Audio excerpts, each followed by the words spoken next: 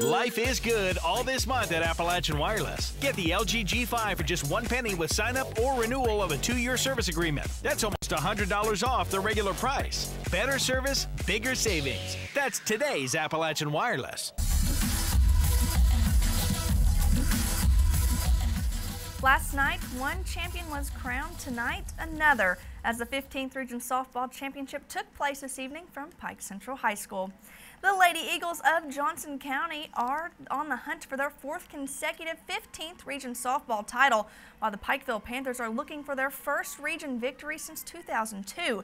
The Panthers wasted no time on offense tonight as Lindsay Lockhart steps in the box, finds her pitch, and crushes it over the left center field fence, driving in 3 RBIs and getting the Panthers on the board.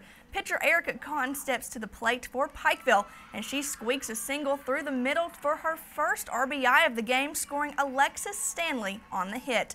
Erica Kahn again at the plate for the Panthers. She gets her pitch and drives this one to the left field fence. This brings home Savannah Noonamaker and Cameron Sloan safely for Kahn's 3rd and 4th RBIs for the game to go along with our complete game pitching performance. And for the first time in 15 years, the Pikeville Lady Panthers are the 15th Region champions, defeating the 3-time defending champions Johnson Central 11-4. The Panthers advance to the KHSAA State Championship, where they will take on the Madisonville North Hopkins June 8th in the first round. We caught up with head coach Dave Thomas and some of the girls following the game.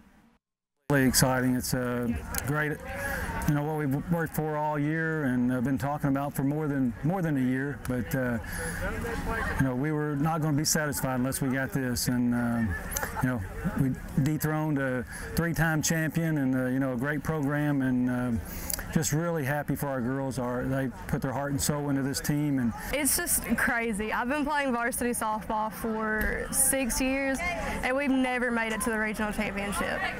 As soon as Cassidy Lowe got that last out, we knew we had it. Like, it was just great. This was our main goal, so we're all pretty happy that we're going back. We can't wait. We're ready.